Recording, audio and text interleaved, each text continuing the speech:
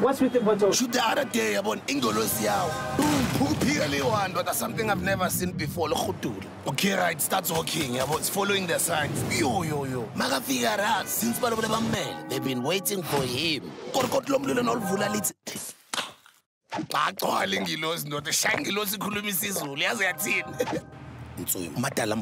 It was never about the wings, Mfanwa. It's the fire in you. Yeah. When I first started understanding what it is, I thought Christianity was a bunch of lies. You know, Is what you thought? Yeah, when I was younger, I used to Okay. think it was a bunch of lies. Yeah. Because you go to church, and I think a lot of people will attest to this. You get there, and people will talk about love and kindness and all that stuff. As soon as the service is over, you see all the worst behaviors come out. You go to a club, you find people from church there drinking, smoking, doing the most. This is the Hustler's Corner.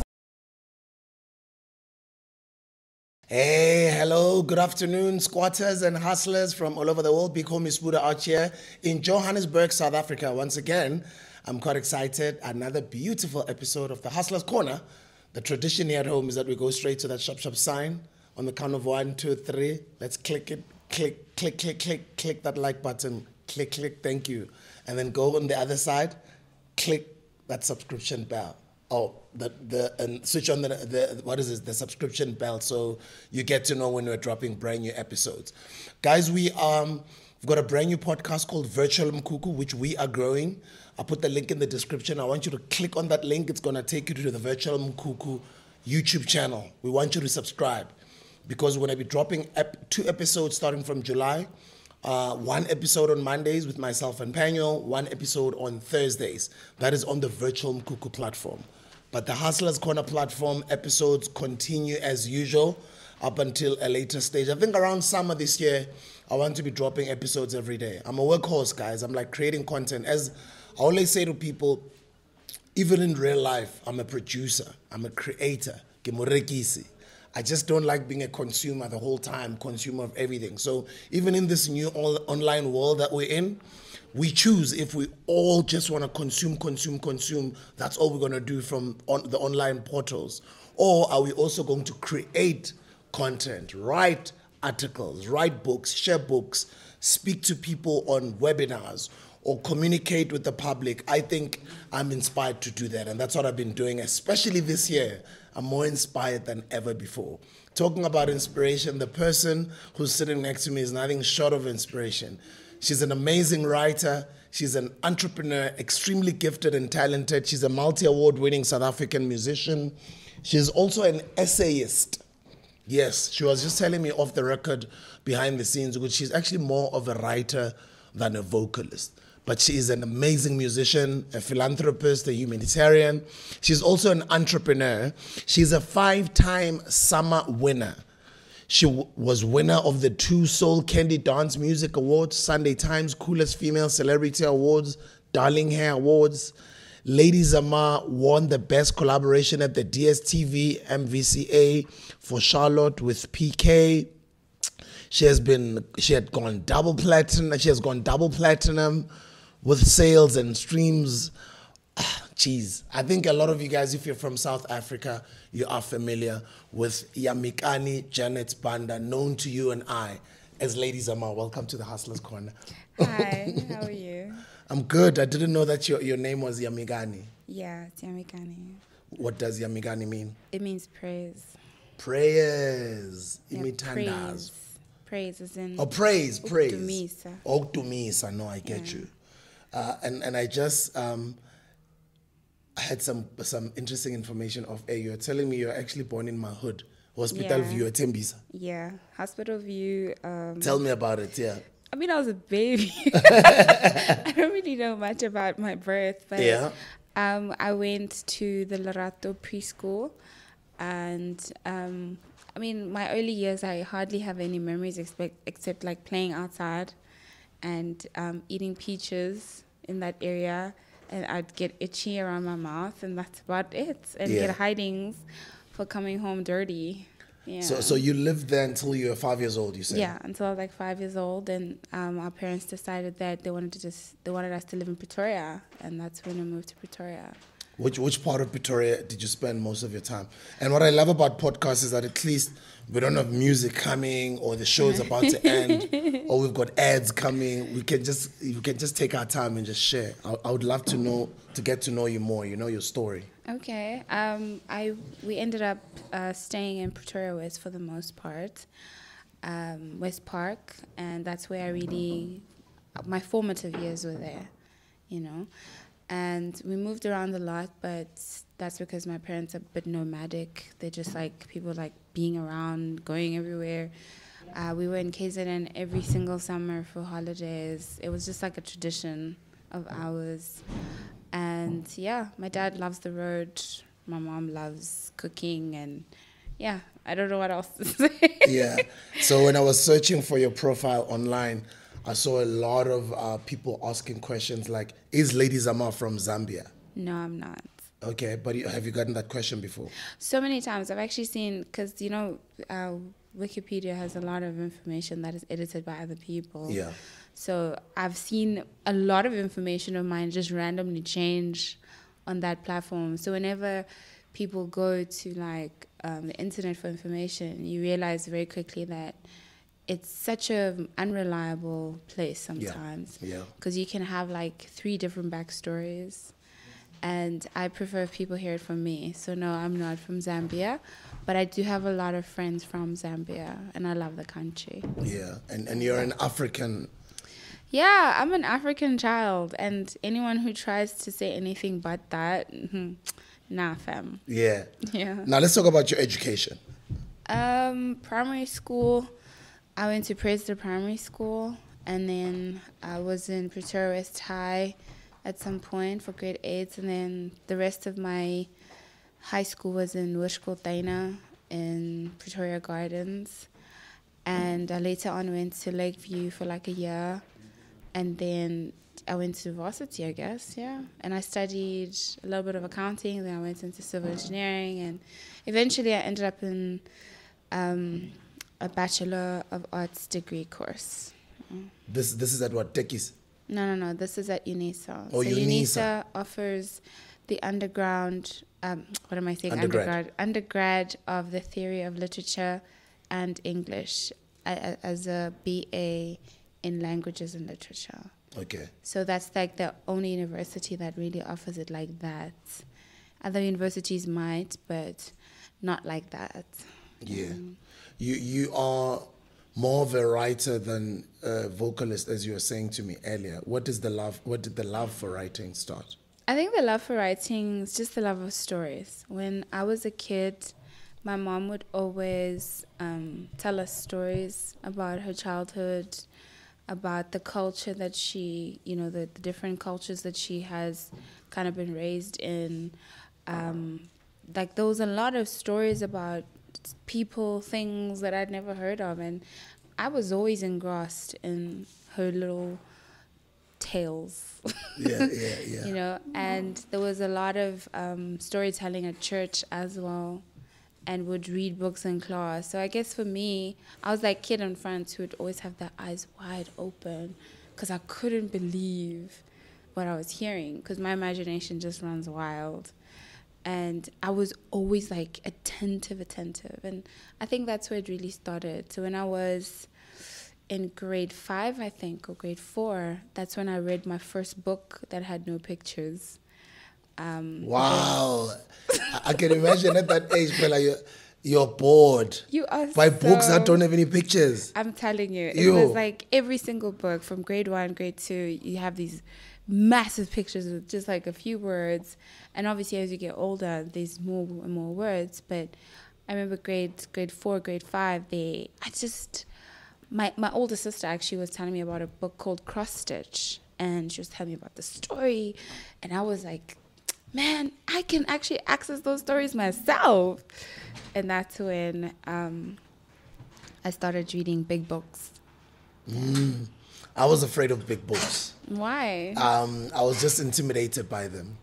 So I wasn't one of those people who was in love with reading books, you know?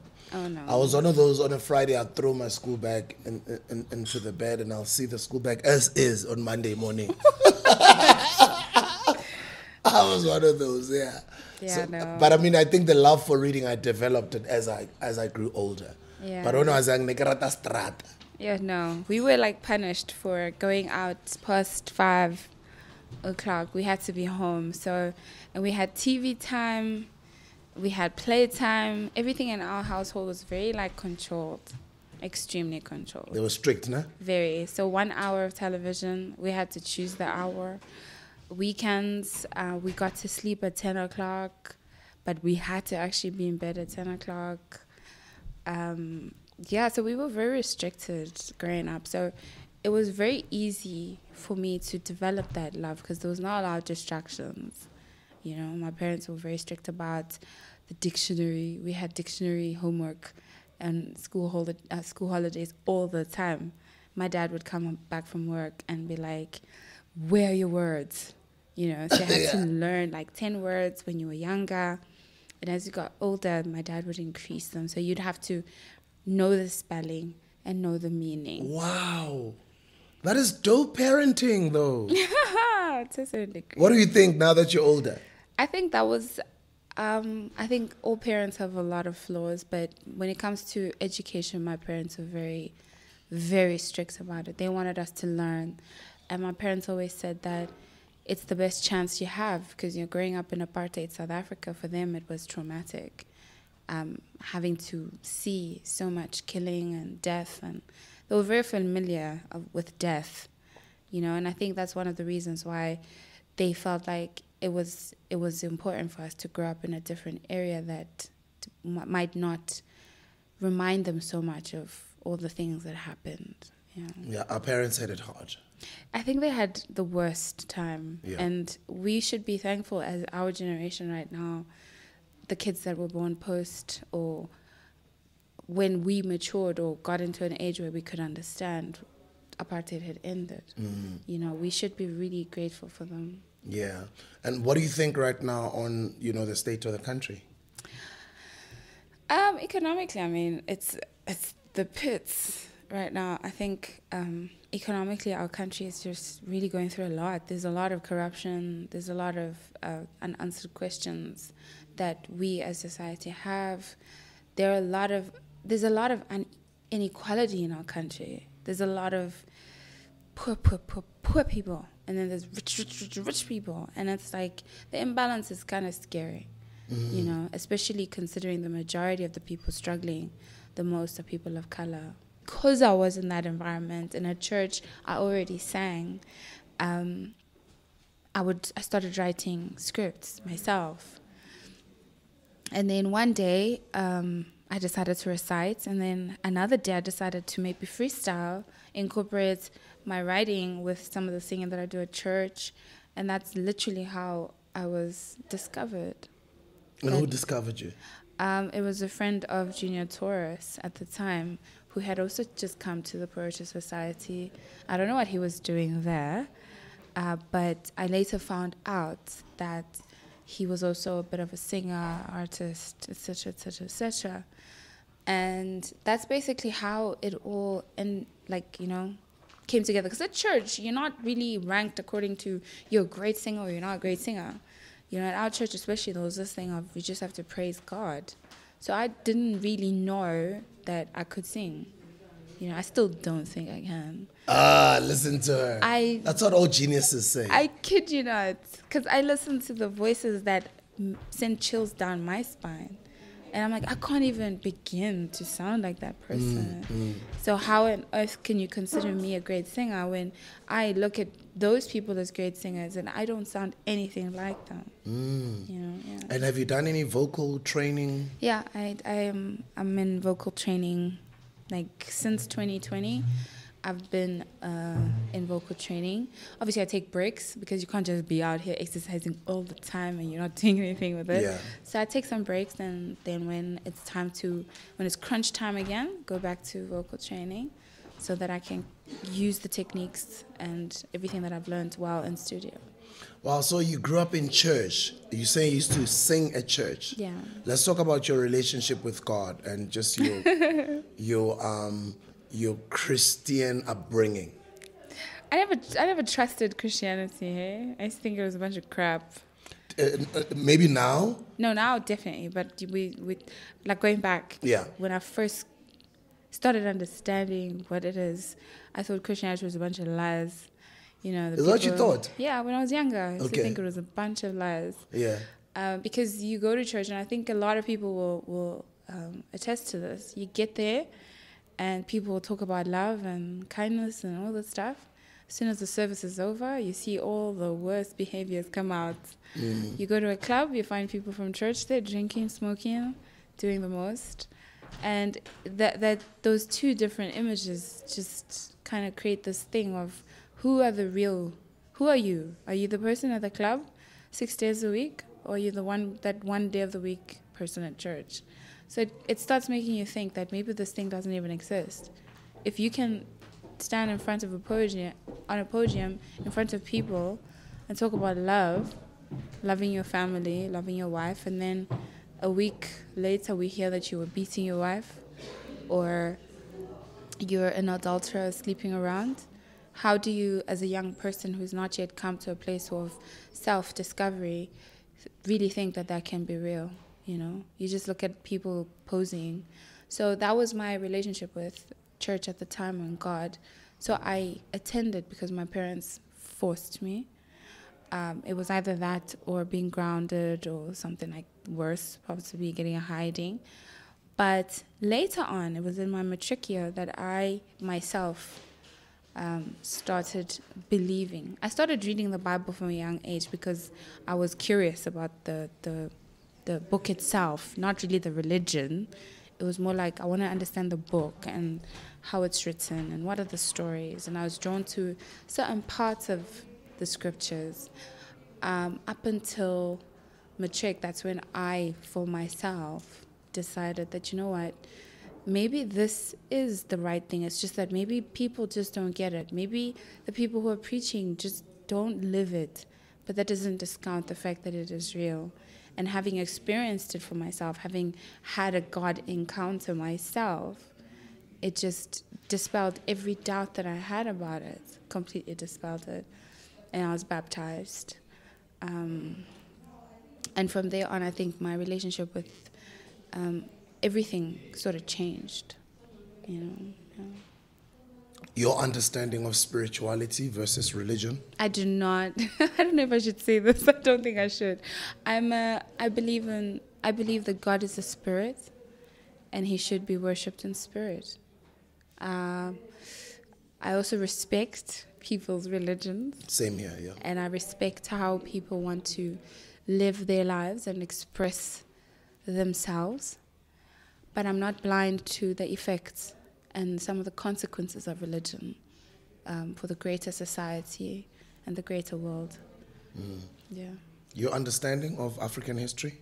I think African history is, as an African, the only history that is really worth pursuing in terms of knowledge, you know. I believe all other history ties in to African history because one, we are one of the biggest continents in the world. Two, we have numbers that are insane, you know. And I think Africanism has been taken out of context in many, many ways because as much as black people, and I like to call black people brown people have always been the custodians of Africa. But I don't think we were the only custodians. I think people of other color were also custodians. You know, I think all humanity, all of it originates here. You know, there is no part of the human race, the people race, that does not come from here. And I think we're the strongest in terms of spirituality. Our spirituality is just so deeply rooted.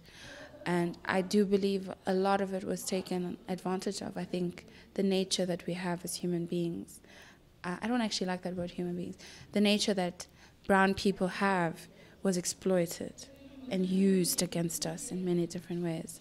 But at the same time, I do love to encourage people of color to embrace taking responsibility for their own destinies and to not rely so much on foreign things. Because people love to call us foreigners. I don't think so. I think there are a lot of other people who are foreign. Yeah. And I hear your reference a lot to brown people. Maybe let me just understand your explanation or your definition of brown people. I think the word black people, I've never liked it. This is black, you know. Black is devoid of all color. You understand? It's like, if I'm not mistaken, white and black are like opposites. They do opposite things. And black, the term black for me has always been a bit of a demeaning word, you know. Call me an African, call me brown, because I'm definitely not black. And even the darkest shades of brown are still not black. So even if a person looks black, they're actually not, because that's not how it works. They're a very dark shade of brown, you know. So do not tell me that melanin, that is literally the epitome of how we as brown people are and what we are, that absorbs the sun so easily, can then be something that you can call black. I don't believe in that. I think it's a word that colonialism has created to make us feel inferior, and has created this opposite word to make people feel like they were superior. And I believe all people are equal to a certain degree in terms of abilities, yeah. Do you feel the people are calling it an awakening that has been happening all over the world? Some people are calling it the age of the Aquarius. A lot of people are saying people are waking up, people are being more inquisitive, people are researching deeper about their history and just about their Africanness, you know? I don't know if I would call it an age of awakening. I think the awakening is happening because of the age of information. We are now so exposed to information. I wake up in the morning, I go on any social media platform, and I'm bombarded, literally bombarded by information, opinions, thoughts of other people that I would not have had access to 100 years ago. You know, we had to travel to meet our loved ones. We had to, you know, wait to get letters. Now, I can get what you're thinking immediately, you know, and the fact that the information is so readily available to me now will ultimately create two effects. One, I will become oblivious to it, like, oh, it's too much. And the other side, I'll be like, what the hell? There's so much, you know, that I need to learn. And I think as people, we are very connected as people. The moment you think something, more likely, more often than not, I would have kind of caught on to that, you know.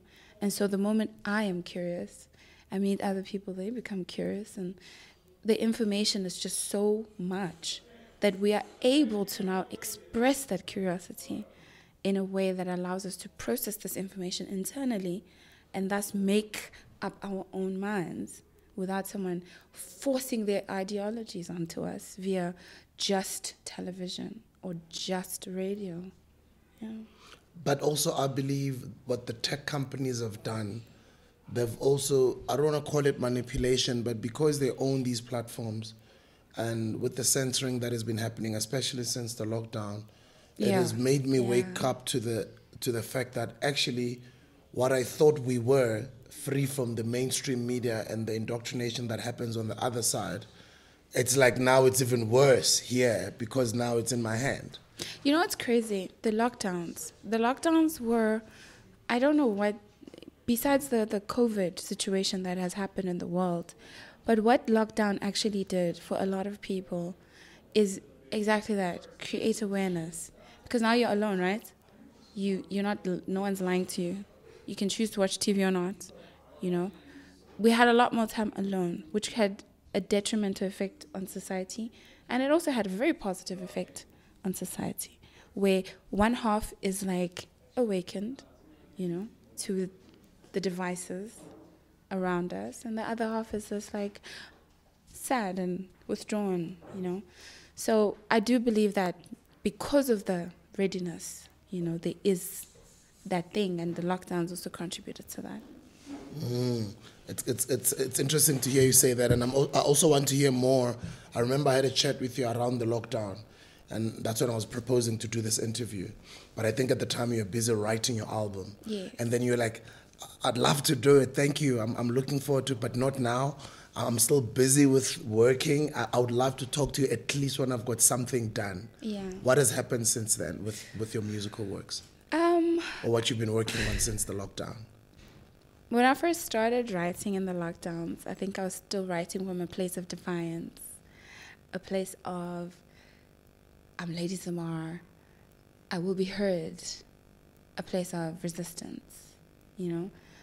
In 2021, there was a more openness because I started to, the patterns of culture, right, are often hid from us when we interact too much. You know, I'd like to go back to Picasso, Van Gogh, that time when industrialization became this big thing, post the wars, World War I and II. Art changed, expression changed, and some people felt it more than others. And I think what happened with the lockdown and my music was that, where we had something bad happen to us. It was war in its own way. People died. Our friends died. Our families died. And we were so resistant to the change that was happening. We were so resistant to that. And I think for me, in 2020, that was that resistance. In 2021, it was that acceptance of, we have changed. We're not the same people that were there before the lockdowns happened, before COVID devastated our world. We're not the same people. We're not listening from the same place. We're not relating from the same place. And that transition had to be made for me in my music, where I had to look at what society's feeling, what they're going through right now. What are people acclimatizing themselves to? What are people attaching themselves to? What is the value that people see in themselves? I can only see that if I can see it in myself. And I started to see that in myself, that I have changed. I have become more accepting of a lot of things that pre-COVID I would have never even thought of, you know. And so I had to write again, because now this was a lot of entitled writing in 2020. 2021, I had to become more open, still a bit resistant, but I had to become more open. It was only in 2022, in January, that I finally came to a full acceptance of the changes in society and in myself. And that's when now my third attempt at putting together my album started. Hey, I know that process, guys. Because we are the heralds of the times. We have to express them. We have to convey them. And what I love about South African music, especially with Amapiano now, I wonder if we will only see it as a group much later in life. But as an individual, I see how important this movement is. It is beyond the music. It is beyond the groove. There's almost a lamentation happening, you know, a loss that we're mourning of some sort.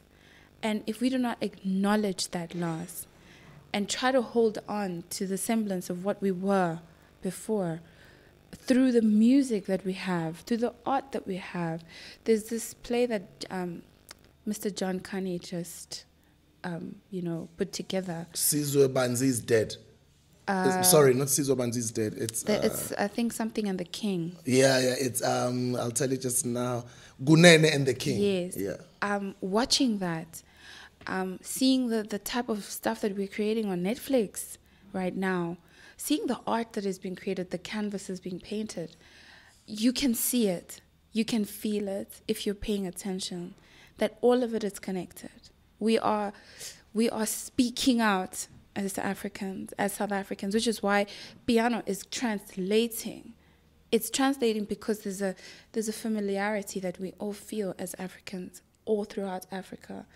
And for those who are connected to Africa, they are feeling it too, because it has become a language of our people right now to say, this is what I am hearing.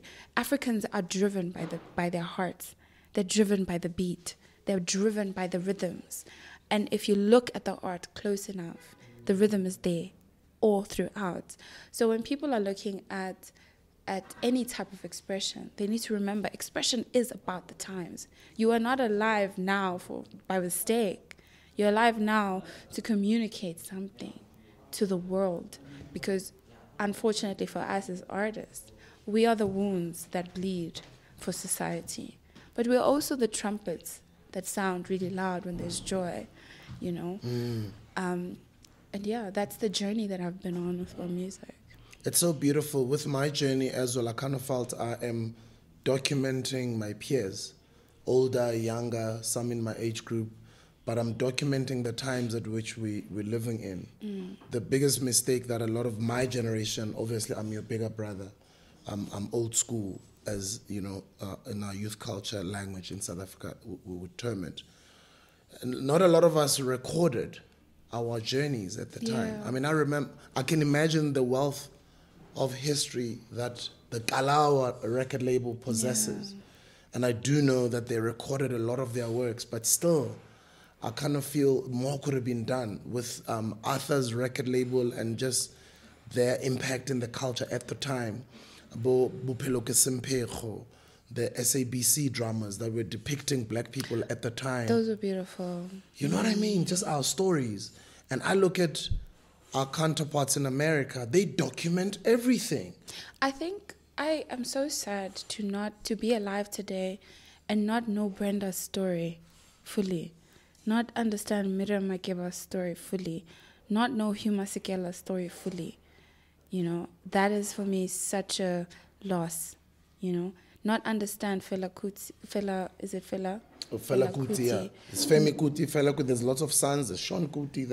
But that story is amazing. Bob Marley's story in its entirety.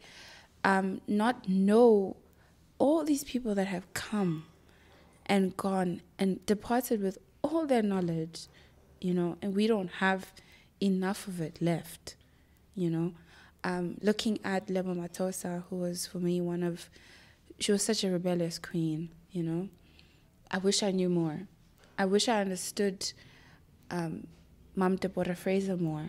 I wish I understood these people, because I feel like those stories would inform us better, would help us figure it out better, help us figure out how we can shake things up more, you know, because they were rebellious. You know, the Kwaito culture, the Trumpis, those people were just epic. TKZ. Till today, for me, TKZ remains one of the most epic groups, musically. They're just top tier. Yeah. And that we need to remember at the time also there wasn't social media. So there wasn't easy ways of documenting our stories. And some of us, sadly, you know, we had to have our stories written on our behalf. By biased minds sometimes. By biased minds, and some minds sometimes with agendas, you know. And I don't like that, and that's why I document my own story, especially right now in this chapter of my life.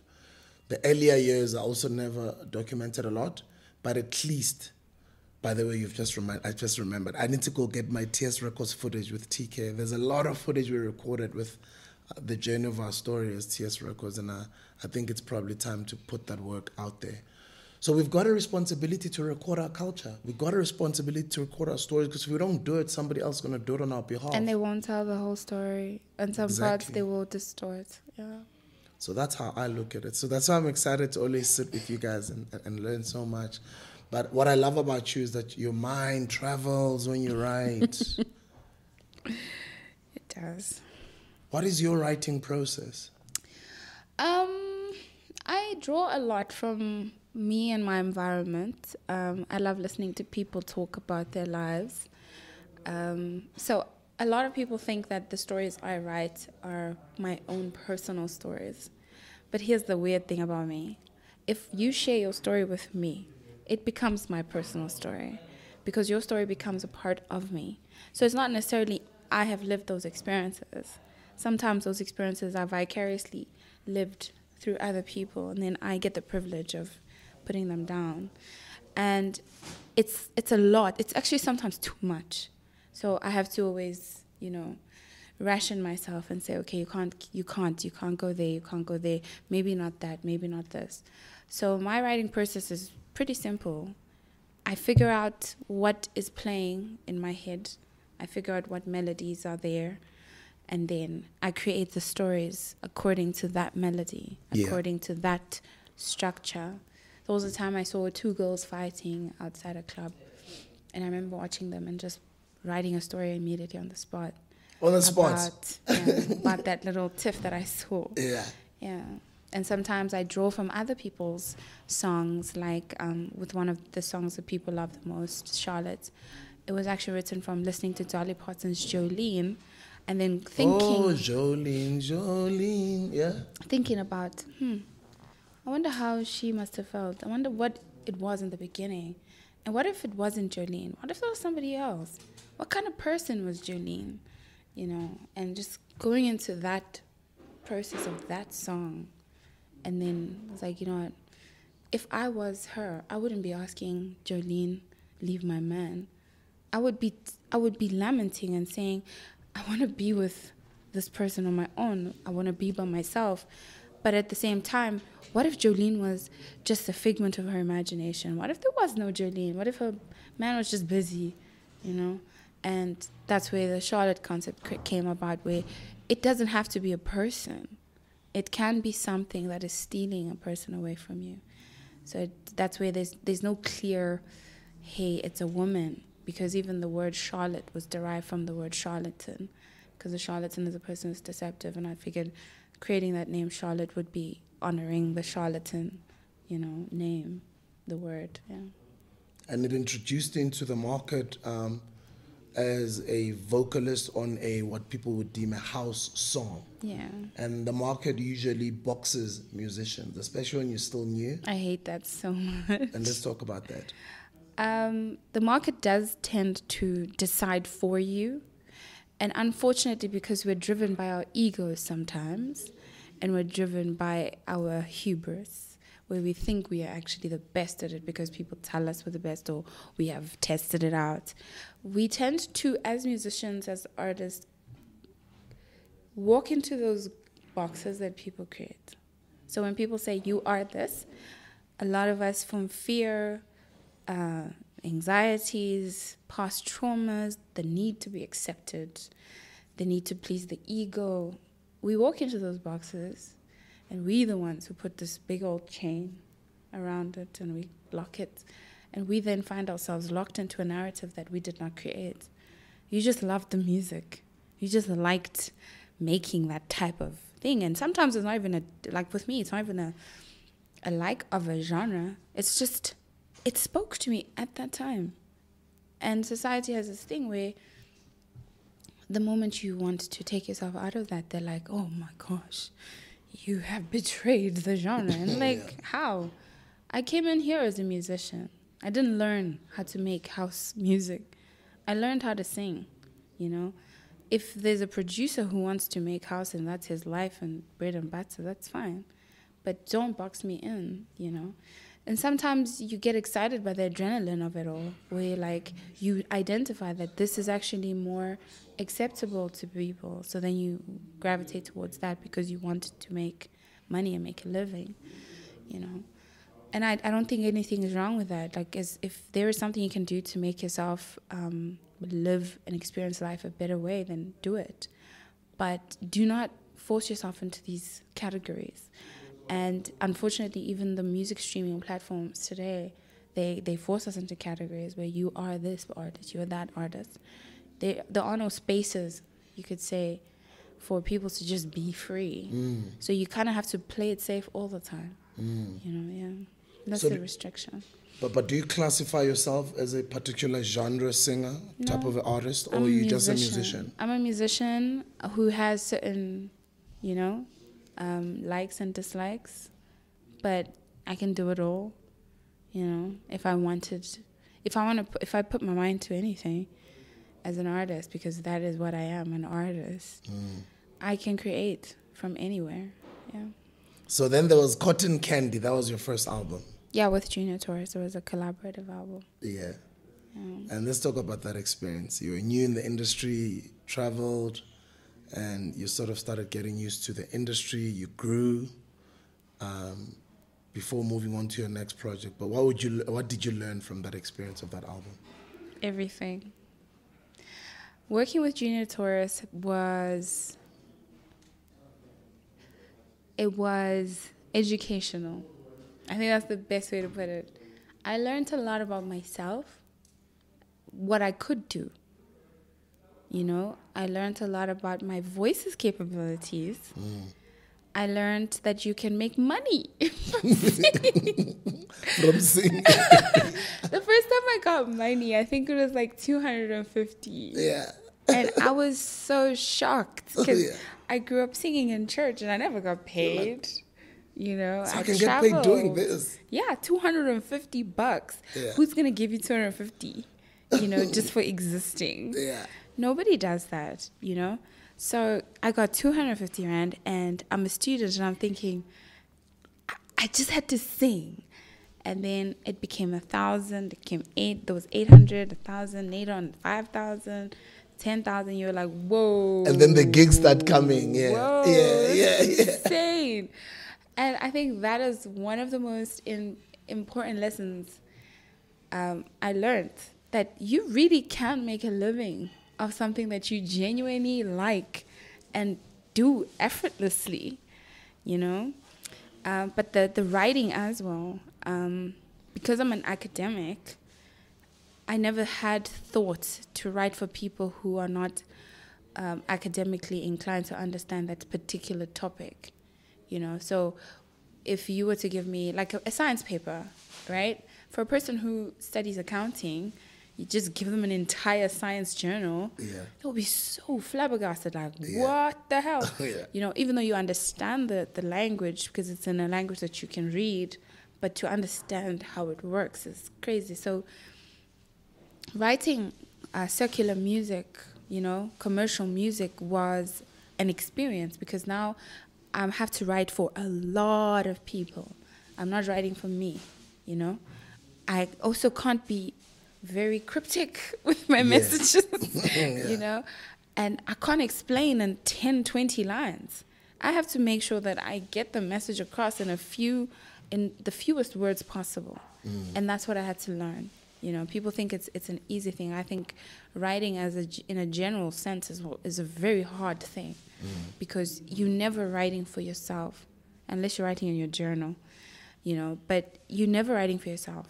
So you always have to, you know, remember that, and then how to then create the melodic impact with the words, you know. So you also I started realizing that I could actually say nothing and it would have an impact because of the emotions that are coming across in my voice, and in how I learned the importance of the studio, you know, to respect the microphone, respect the fact that as technology, as much as this is technology, it actually has such a spiritualness to it, because you convey energy through another platform that then lives on as energy, and that energy that you have exuded out of your body lives on in a technical sense. And it's gonna live on forever. Blew my mind, you know. And that's the thing about Cotton Candy. Learning.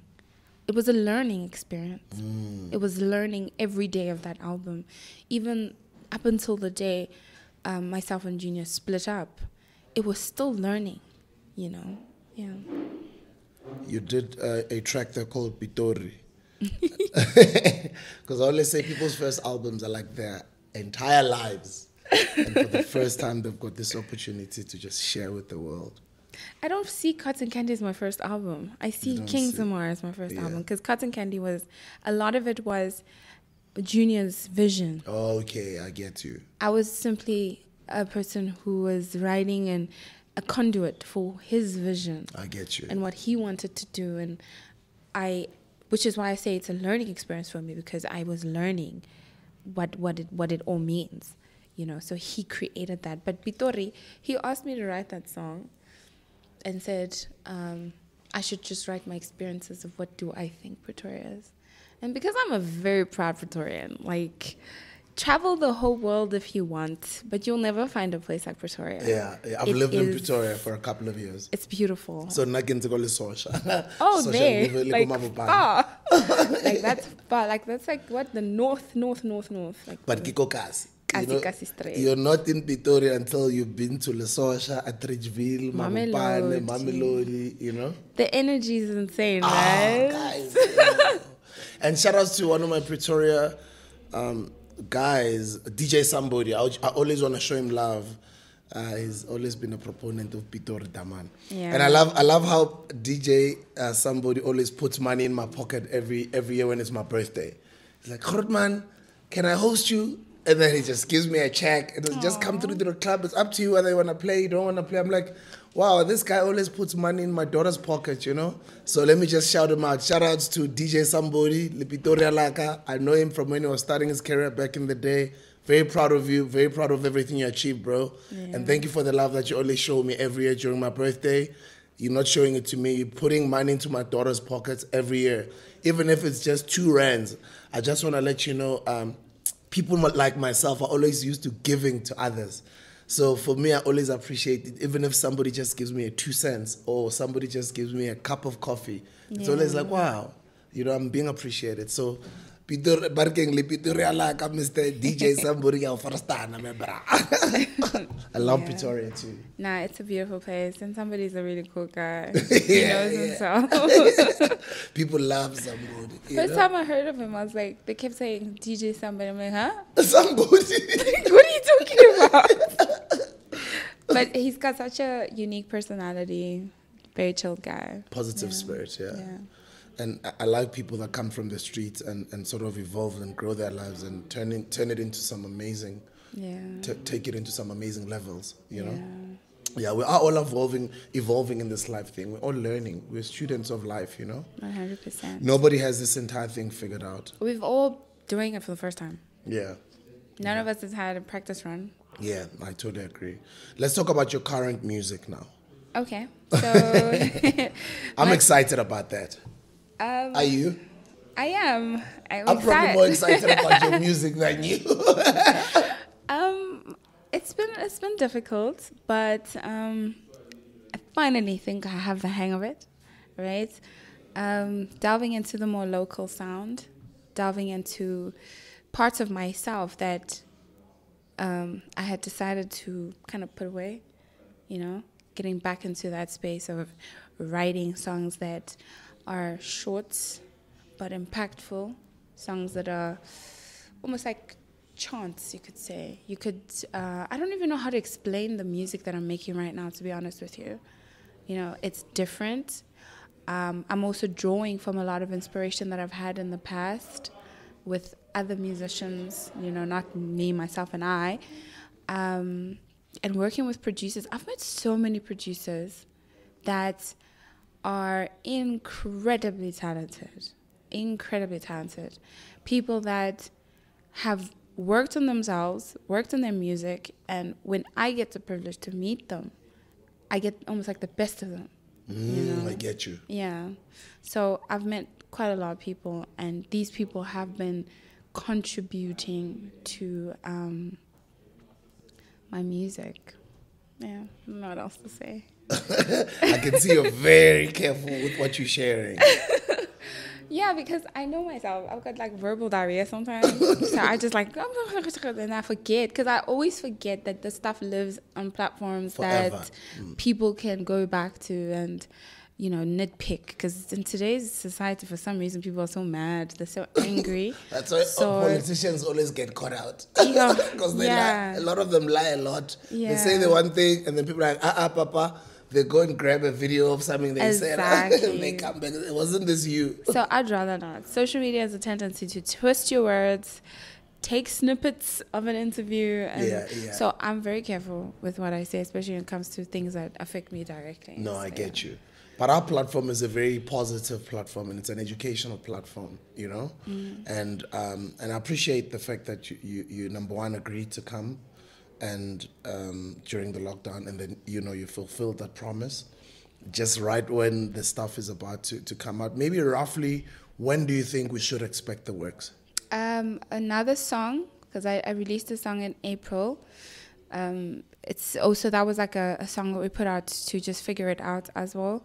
So there's a song coming just now. And possibly the works should be ready Summer 2022. Okay. Before the end of the year, okay. Yeah, spring, summer, there. Yeah. I'm a person who still believes in a body of work. I also believe it. Like, I don't understand this thing of just like out there, one. I get it, but I also believe that you need to show people who you are. Yeah. Yeah. Same here, and I kind of feel we're not ready. We're still working in studio. One song goes out, it catches some sort of a buzz, we're already on the road.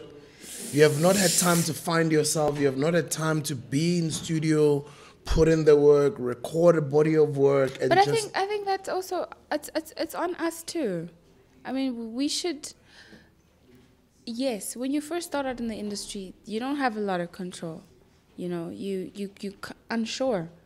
It's time sensitive. You got to make an impact. But you get to a point where after your first project or the first 2-3 big songs, you have to be responsible for yourself at that point. You have to be able to say to people, I need time. I need you to give me a break, because one thing is for sure. Good music, good musicians do not run out of style, And you need to trust yourself to say that I am able to take a break for like a couple of weeks to figure myself out, because when I do come back and say, guys, I'm now on tour or I am now performing, you do it to the best of your ability, and you can't give people half measures.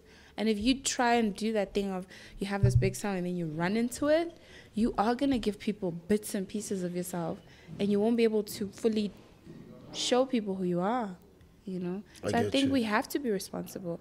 It's right for people to want us to keep and to own. But it's also right for you as an individual to say, I'm not ready for that. Yeah.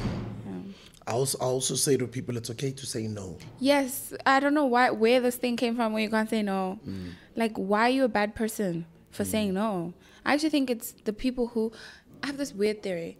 If you're a people pleaser, you're actually the worst type of manipulator.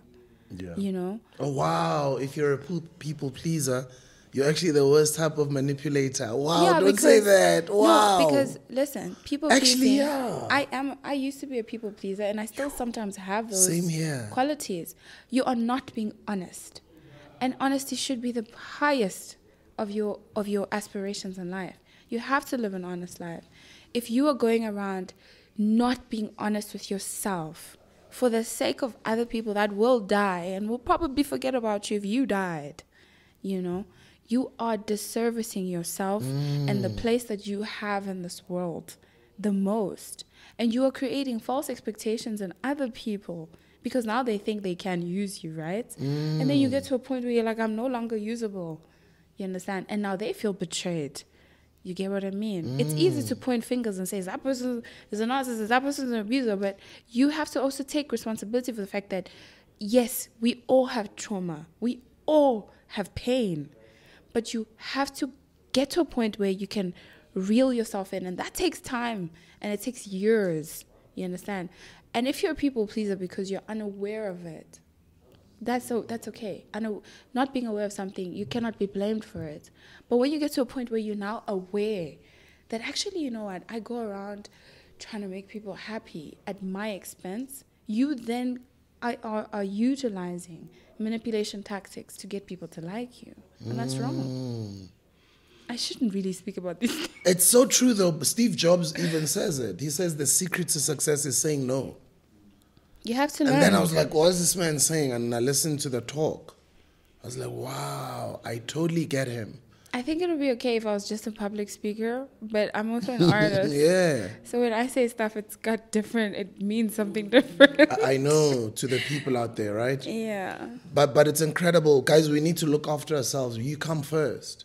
You can't keep on filling other cups when you're not overflowing. You have to focus on being content with who you are. The point is to overflow. Yes. A lot of people don't realize that it's not just about filling your cup.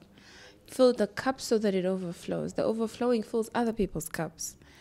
And that's the thing. Filling your cup is not just about being selfish. It's also allowing people to fill you, you know. And allowing people to fill you is a balance of saying yes and no. You say yes for the things that you know will grow you. And you say no to the things that you know will diminish you, you know. So being about yourself and loving yourself should really become about being able to be strong enough to love someone else. Because that is the goal. If you're just going to become an obese person emotionally, just an obese, because you've loved yourself so much, now you're just fat inside, you know, you have to get to a point where you love yourself so much for the goal of being able to love other people. I get you. Yeah. And let's go back into the actual current album that you're working on. Should we have you set it up as to I'm doing 10 tracks? Yes, I have set it up to a number. Yeah. I've also set it up to a certain expectation from myself in terms of topics to discuss, where I'm going to go, where I'm not going to go. Where are you going to go? Focusing a lot more on the honest realities of life and not some fantasy. I had a tendency to want to always write music that is perfect, music that conveys the perfect message. Even though a lot of my music is actually quite dark, but there was always this tendency to make sure that no one sees the cracks. I've been in the public eye for quite some time, even way before there was social media. I'm actually glad, as much as it's worse now, but it's better because we are able to express ourselves back into the public. I'm able to tweet out and post something on my Facebook and say that's a lie. Yes. Or I'm able to speak for myself. Yeah. But I come from an era where that wasn't that easy.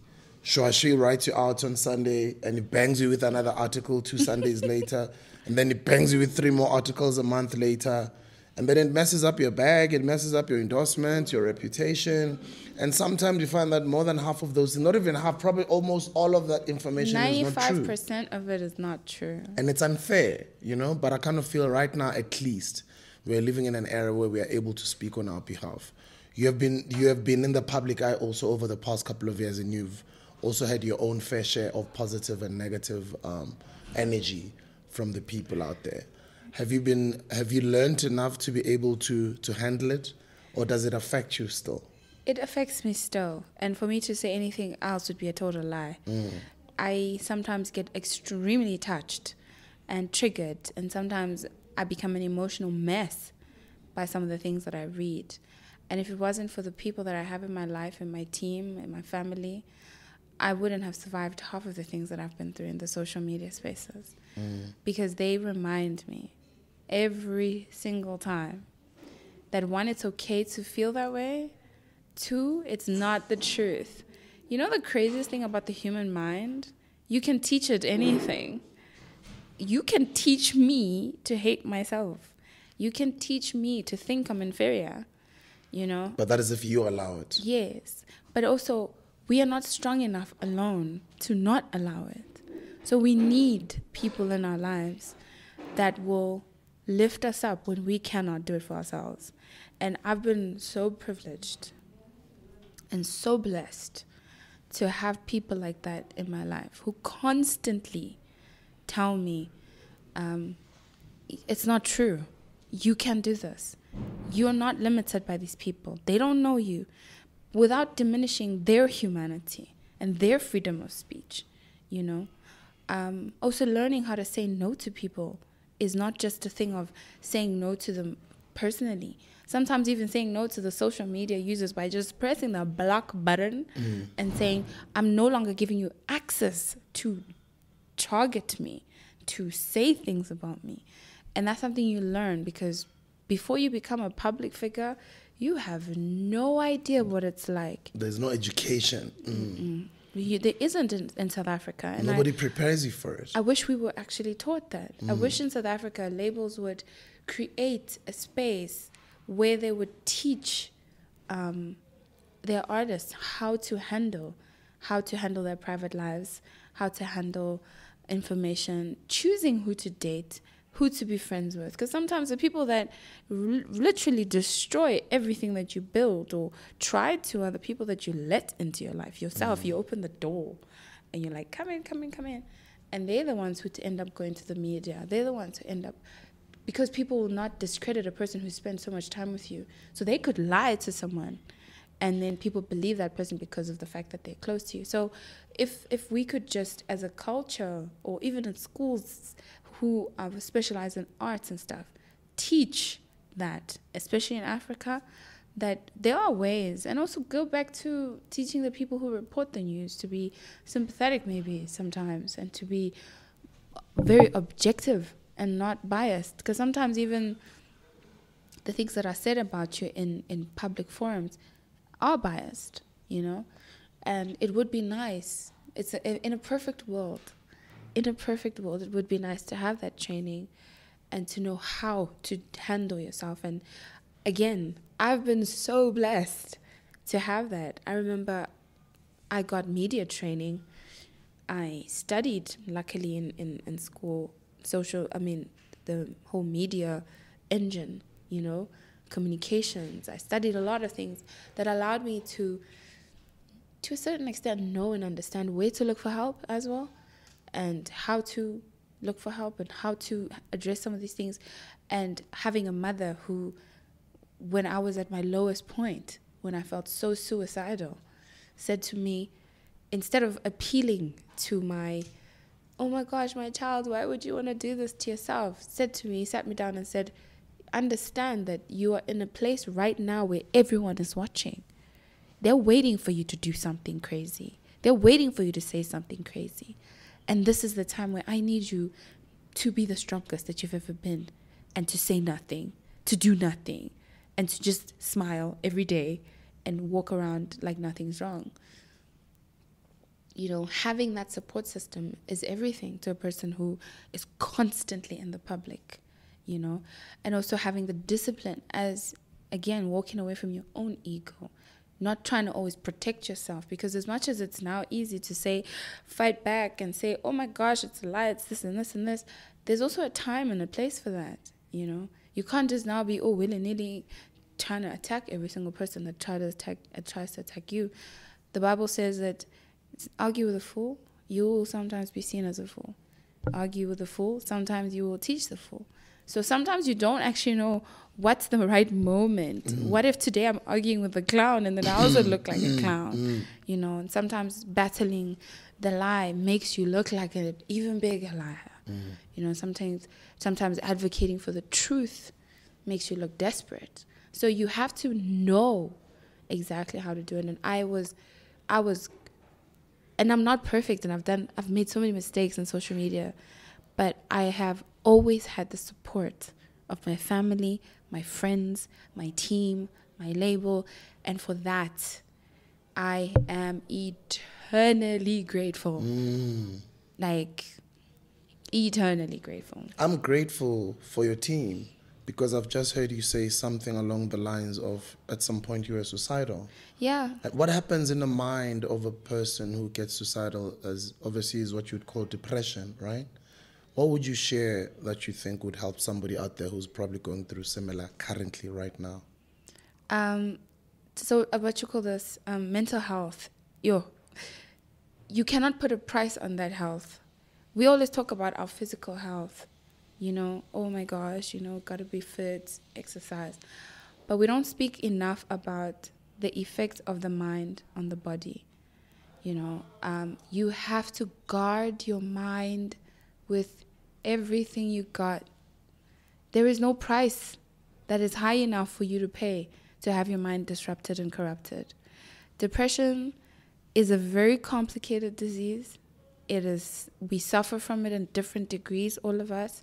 I have had my fair share of mental illness, and mental problems and mental stuff. But what I can say is, no matter how bad a situation looks, stay present. Stay here, stay in the now. Stay with the moment, the cup of tea that you're drinking. Stay with the shower that you're taking. Stay with the TV program that you decide to watch right now. Try by all means, especially when you feel so down, to not go backwards. Don't look back. That thing, don't go back to the moment that hurt you. Don't go back to that moment that you regret. Regret is the biggest killer. It will make you feel and think and what you can project into a future something that has not yet happened because of how you feel right now. You could make a mistake for tomorrow, today, just because of where your mind is, And it is something that you should never take for granted. The moment you start to feel any type of despair, sorrow, depression, speak. We were created to be connected to each other. I know a lot of black people do not, they will dismiss, especially men, no offense. I've had a lot of guys I've been seeing or dated or whoever at some point say to me, so you pay someone to talk to them? And I'm like, you don't understand. I'm not paying for me to talk to them. I'm actually paying for them not to try to change my mind. I'm actually paying for them to listen freely without any bias. I'm paying for them to not be my brother or my sister at that point.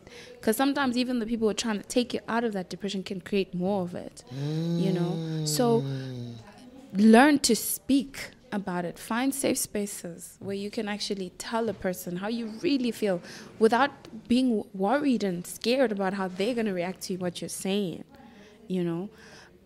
Depression is a real, serious disease. And it can be affected by so many things in your life, your environment, your hormones. And don't push people away. I know that's harder said than done, because when you are feeling depressed, you will want to close yourself off. But allow space, man. Give yourself space, And I have been at that place where nothing makes sense. I don't want anything. I want to escape myself. I want to get out of my own skin. And I've been to that place where I regret. And I'm like, I wish I never did. I wish I never said. I wish. But the more you do that, the more you sink deeper into it. So for anyone suffering from depression, stay present. Stay here. Stay in the breathing. Even if it means staying in the breathing. Just take a moment and be conscious of your breath. Be conscious of the act of being alive. And that will help you. Yeah. The same musicians create or produce some of their greatest works when they're going through the most. Lies. Why are you saying it's lies? How can you? You pouring art. But how can you create from a place of darkness? Well, some people say the musicians create the best work. Because we've heard some musicians pouring their hearts out onto the beat, pouring their hearts out, and the songs connect with the people. But not at that time. You actually make the best music when you've come out of the darkness, not in the darkness. Because in the darkness, you can't see. You don't know what's what. It's only when you've come out of the darkness that you can see the darkness. What is this? It's like a frog, right? When you put it in a pot of boiling water, it doesn't know that it's burning. That's exactly what darkness is like, comparing pain and sorrow. You don't actually know how bad it was until you get out. Only when you get out can you then prospectively see it and be like, whoa, wow, that was heavy, And I think that's the misconception that people have. Musicians don't create from the darkness. They don't create in the darkness. They come out of the darkness. And when they're at their best places in life, they can then go back and see the darkness for what it actually was. I create better when I'm inspired. What creates inspiration? I'm inspired by different things.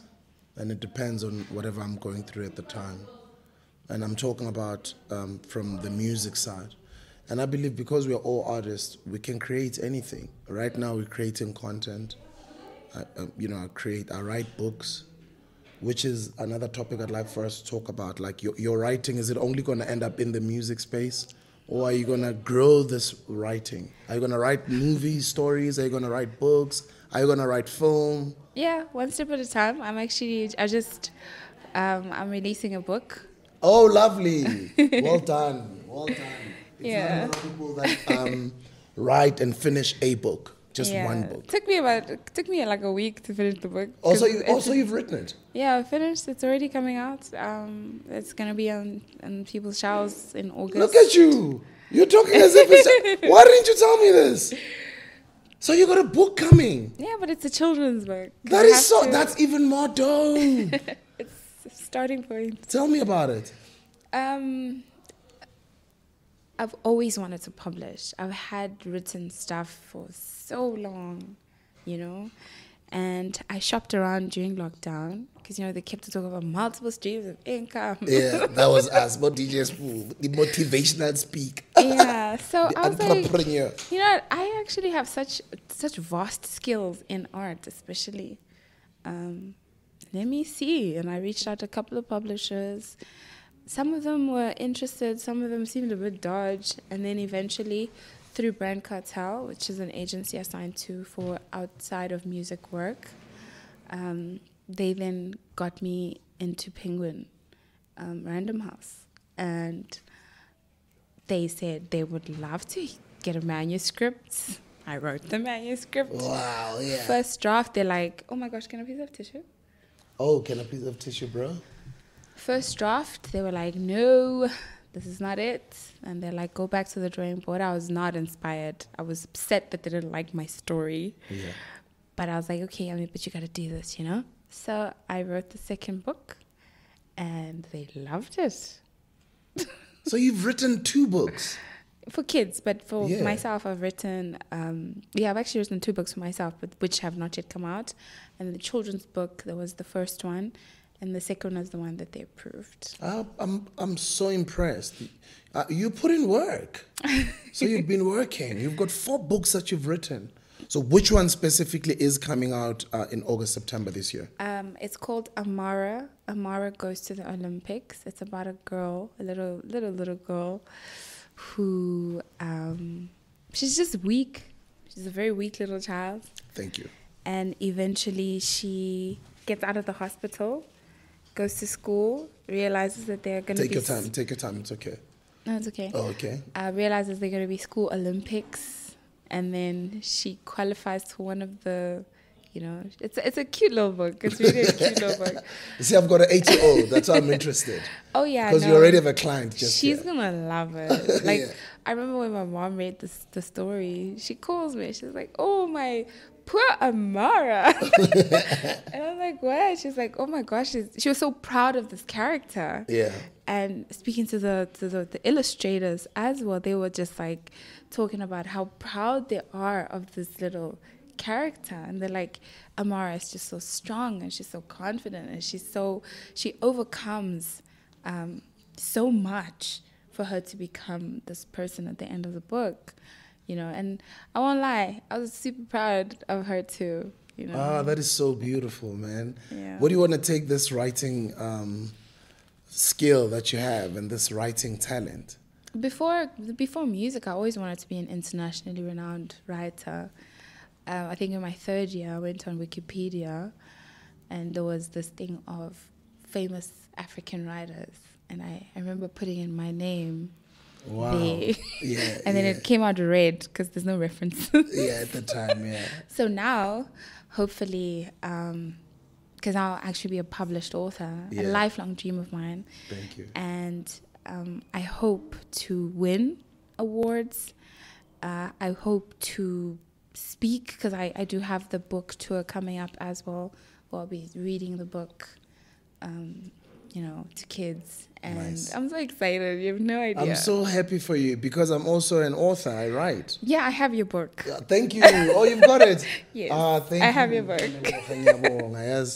I love, like, I can't wait to drop another book. Yeah. So that's why I'm so impressed and I'm so happy for you. Yeah. And now that you're talking about, dropping your children's book and the tour that is upcoming, I can even see how glowing you are. Your face just lights up. Yeah, because it's just a passion of mine. Like, I believe education should not be denied to children, and not every single child is going to have the privilege of going to a formal school, but if they can have access to one book that can make them want it, make them want success, that is enough. All you need is that spark in a child that makes them want to do something, and by that alone they can achieve anything, and writing for that age group is difficult, I won't lie, because they don't have much of an attention span. Yeah. So getting a book that actually kind of makes people feel like, oh, yay,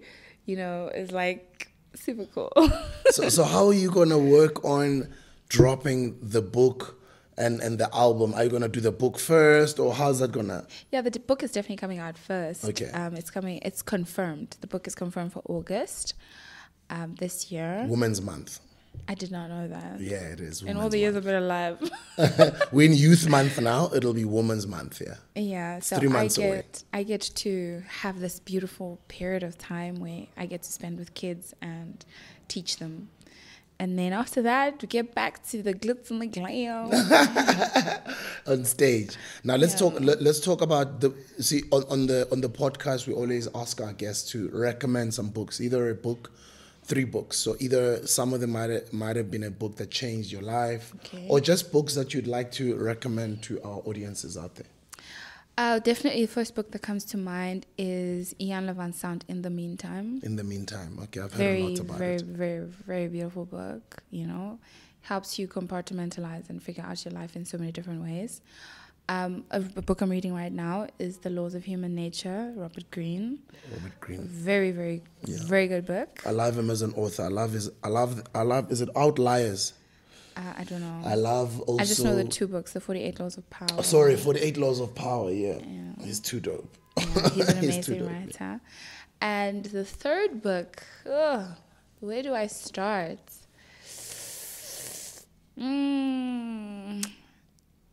I don't know, because there's so many titles swimming in my mind. Yeah. But I think I will recommend... What's my favorite Disney fairy tale? Why fairy tale? Most of the things I learned about life were really from fairy tales, I would actually, I don't know, but let me just go with the Disney, right? I would recommend Beauty and the Beast. Beauty and the Beast. Yeah. Why? Because that story teaches that you should not judge a person from the way they look. Rather judge a person from how they behave towards you and what they show you. And be very kind of caring towards people, even though they might not look the way you want them to look. It actually teaches a lot of tolerance. Yeah. Lovely. This is so incredible to hear your story. The girl, Belle, she loves books. Oh, okay. Yeah, she's a reader. She's a reader. Okay, no, that's good to hear. I also want to know about your musical inspirations. I did hear you earlier speak about the great Mama Brenda Fassie, so rest in peace. Mama Merema Keba, Koko Merema Keba, may her soul rest in peace. I've heard you mention Lebo Matosa. Who are some of you? Also passed. Yeah. Sad. My inspirations musically, Ella Fitzgerald. She's somebody recommended to me to check her voice. Legend. But then I ended up just loving the way she writes and her stories and her quirkiness, and it's beautiful, Another person that really shaped a lot of me, it's the normal Beyonce, She has this emotive voice that is unmistakable, especially in her earlier works. There was a lot of emotion that you could hear in her music, and I love that about her. Brenda Fassie, and not Weekend Special. I actually listen to her other stuff most of the time. She has one of the most gripping stories, in South African music history. And she also has she had a beautiful voice. A very raw. It was raw. Like, reminds me of cocoa butter. It's very raw. It's very African, you know, like cocoa butter. And then, who else do I really, really like in terms of music? Dolly Parton. Yeah. Absolutely loved her story writing. I was brainwashed into Dolly Parton when I was still young. I grew up in a salon. Why would you call it? Because my mom used to play Dolly Parton from Exen until Ntambama the whole weekend, and I was forced to be in the salon on weekends. But she has so many albums. It was just only Dolly Parton playing. No, not one album. That's why I know all of her music. Okay. If you go, I'll follow you. I know about Jolene. I know them. I even know the songs she did about Kenny Rogers. The Christmas songs. Like, you know, She this was me as a amazing. kid. She was amazing. I agree. But she brainwashed you. My mom brainwashed me into this blonde, old white woman called Dolly Parton, who was an amazing vocalist at the time. Yeah. So, no, I also love Dolly Parton's music. I'm just taking a swap at my mom's. I don't think she'll watch this video. But because she'll watch it, I don't know. I hope she doesn't watch up until here, because I think we'll be speaking for about an hour. So I hope my mom doesn't watch up at, like, oh, I'm in trouble. Let's see. Let's see what happens. Introduce Dolly Parton. Yeah, no, there's a lot of people. I can't even mention them. Yeah. Thank you so much. Ngiyabonga kakhulu Mtansekhaya. I'm so proud of you, and congratulations on everything you've achieved. Thank you. Yeah, may you just keep on growing, and may all your dreams come true. Thank you. You know, I can't wait to see you win all of those awards and become what you are meant to become. But more importantly, I can't wait to see you inspire more younger girls. I hope I do. Yeah, as a father of a baby girl, when I look at people who are passionate about young girls' duties and issues, and they're doing something to address them, I always root for them. So the fact that you're already writing a children's book, and when you talk about it, your face just lights up. It just means that our daughters have got role models, you know, and I'm looking forward to sharing your book with her. Thank you. I appreciate that. Before I let you go, I'm going to ask you to speak to that camera over there. I'm going to send... one? Yeah, that one. I'm going to send you this video in about 10 years from now. I'll be gray. I'll be old at the time. 10 years from... Not even 10. Let's say 20. 20 years from now, I'll be 53. No, not 53. I'll be 63. I'm 43 now. So that's 20 years from today. You'll probably have grandchildren by that time. I don't know. Doubtful. But what would you like to say to yourself 20 years from today? We'll send you this video, by the way. Oh, okay. Yeah, what would you like to say to that amazing woman over there? You are everything you've always wanted to be. And it started a couple of years back, and I'm super proud of you. Yeah. Thank you. And then I'd like for you to look at the camera and say, hi, everybody, I'm Lady Zamar. You know, I won't lie to you. That light is like blinding me. Oh, is it? Okay, yeah. Oh, okay. I am a musician, or whatever your title that you'd like to. Hi, I'm Lady Zamar. I am such and such and such. And I've just been hustled by DJ SBU on the Hustler's Corner. Hi, I'm Lady Zamar. I'm a musician, a writer, and a whole lot of other things. And I've just been hustled by DJ SBU on the Hustler's Corner. Yeah. Thank you so much, Mtansekhaya. It's a pleasure. Yeah, thank you for your time. What an incredible interview. This didn't even feel like an interview. I know, but it was so dope. I'm just looking forward to the rest of your work coming out, like the book coming out, the album coming out. Yeah, I'm very excited for you. This is the Hustler's Corner.